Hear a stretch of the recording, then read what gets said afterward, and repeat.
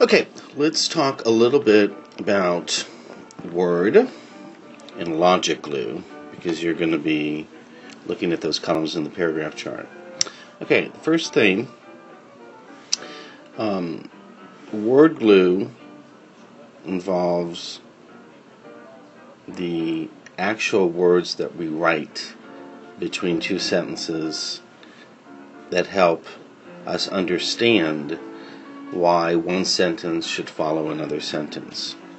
So sometimes we might repeat the exact words that are in a previous sentence. We might use synonyms. We often will use pronouns to refer to an antecedent. And we might use traditional expressions, like for example. Now, in CEA, you'll want to turn to this page. In your CEA, so this looks like it's about 372, or 106. Yeah, there it is. 106. That's where I'm getting this information. You want to review word glue here, and then the logic, which we'll talk about in just a second. So, when we increase the number of words, we increase the word glue, it makes it clear what the logic between two sentences is. So, for instance, in Mr. Prophet's class, we ate pizza.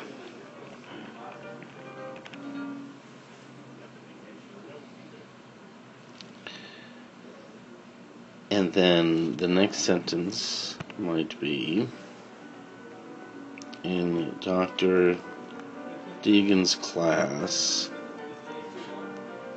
we revised our essays. Now, right now we might say that we have some glue. The only glue that really links these two sentences is the word class. And so we're not sure what the logic is while we've written these two sentences, or what's the move-in from this sentence into the second sentence. So we need to add some more glue that would help make the logic clear. So we could add, in Mr. Prophet's class, we ate pizza while revising our thesis statements. Okay.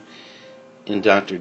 Deegan's class, we might put, however, we revised our essays longing for the taste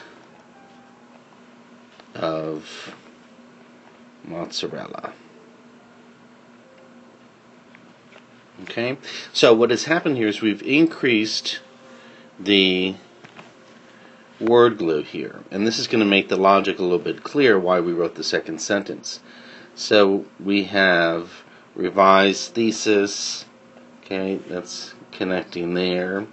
Mozzarella pizza glues that together.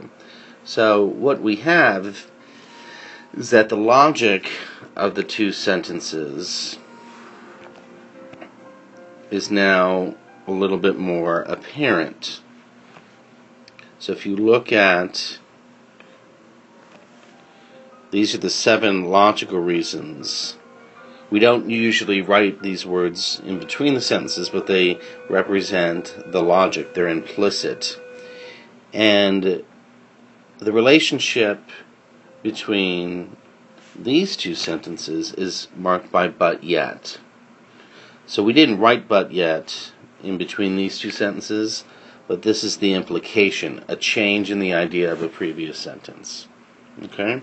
So on your chart, you're going to, under the logic glue column, you're going to pick one of those seven words to put in your column. Okay, let's take a look at a sample chart Okay, and there are a couple samples in the Dropbox for you about what this is going to look like in the chart. Now, we've got, this is also the sample in CEA. We've looked at it. It's organizing by place. And so we have from, in this box, okay, you're telling me what are the words, at least this only lists just one pairing, but you've got the idea of safeguard here, and as we get to the next sentence, we have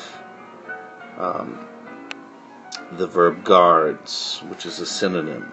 So that's just one example immediately that is gluing those two sentences together. Then when you move to this box, okay, I listed a couple pairings. So this is between these two sentences. That's what you're going to put there. So obviously you've got Joe and he. So there's an example of a pronoun. And then we have shield, which is a synonym for guards. So we've got a synonym there.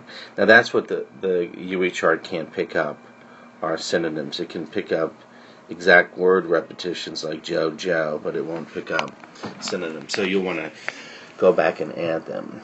And so we're saying that the logical reason we wrote sentence number 3 is we're continuing the same idea with new facts. So remember, we're choosing one of these 7 words to place in this chart, in this column. Okay? And just a reminder, make sure that you take a look at this column, right? So when I look at the topic strings, I've got these words. I should see some of those key words in the topic string. The first couple of words in each sentence. So just looking down this column, I can say I have words that are linking back up to the topic string. Now if you look down this column and you see, wow, I don't have any language that connects to the main ideas in the topic sentence, these are the main associations, you need to go ahead and revise your topic string so you can be able to do what I just did. Okay, bye-bye. We'll go off with a little of Rachmaninoff here.